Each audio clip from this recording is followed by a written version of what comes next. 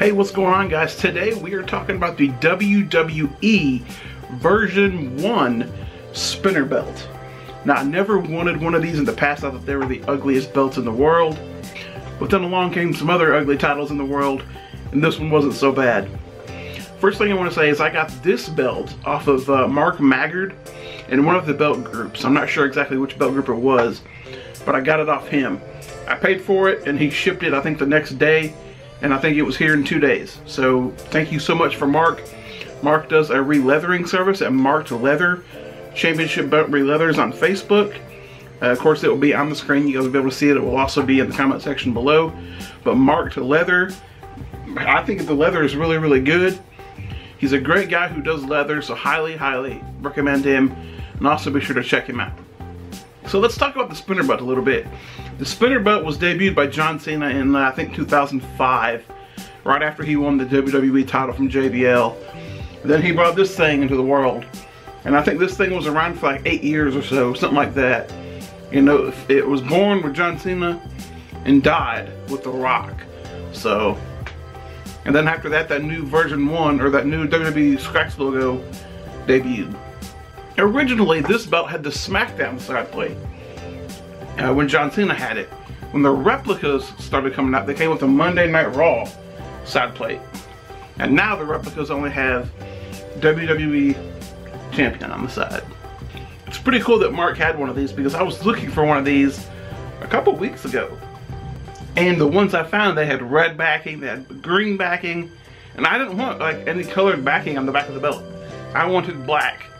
And lo and behold, Mark had one, so I had to buy it. One thing I was never a fan of with this belt was the spinner. So that's why I stopped it from spinning. All you do is get like a little piece of paper or like a business card and wedge it right there in between. So now it won't spin. Pretty cool.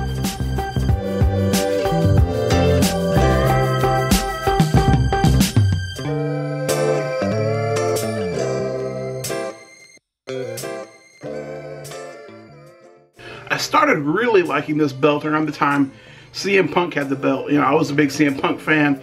So of course when he won it from John Cena at Money in the Bank, I was like, hell yeah. And then of course when he held on to this title for that illustrious 434 days, man, I really thought this belt was really, really awesome. So I really, really wanted one for a while. And now I got one. Like I said, this is the WWE Spinner version 1. And you know it's the version 1 because it has the Monday Night Raw side plate right there. Because now the spinners have just the WWE Champion side plate on both sides. This one has the Monday Night Raw. And like I said, I stopped to spin. All you do is take a small business card or something like that, cut it up. I'll put some video into this, and you just wedge it right there at the bottom, and it stops it from spinning. You could still spin it, but it's going to take a little bit more effort. And like I said earlier, it was re-leathered by Mark himself.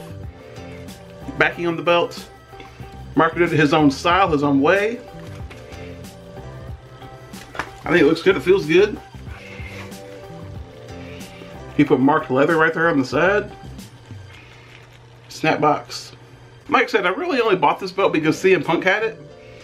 It doesn't really go with my collection all that well, because I like the older belts. I mean, if anybody ever wants a spinner, let me know. I got one. Re-leathered and everything.